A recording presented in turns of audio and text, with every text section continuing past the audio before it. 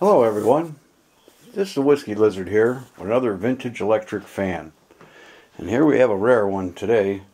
This is a 16-inch Gilbert, made in 1931, chrome-plated fan. This one is kind of a little bit on the worn side, but it's a survivor. There weren't very many of these made. It's a 2-speed fan.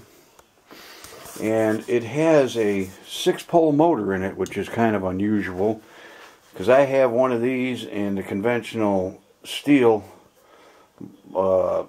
fan, unplated, and that only has a 2-pole motor in it, which is odd also. But it does throw out quite a bit of air. Let's fire it up. We're going to start on low speed.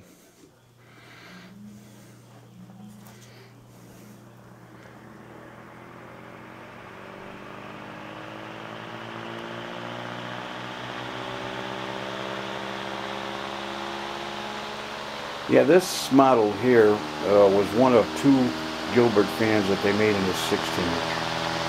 This was this one, and they made one in the 1940s, were the only 2 that Gilbert made that were 16-inch desk fans. That's high speed. The 2-pole and the 6-pole motor actually run at about the same speeds, surprisingly.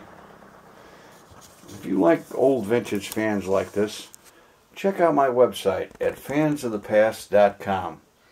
That's fansofthepast.com, where we have vintage and antique fans for sale. We do restorations, and we have other vintage goodies. Well, until next time, so long everybody.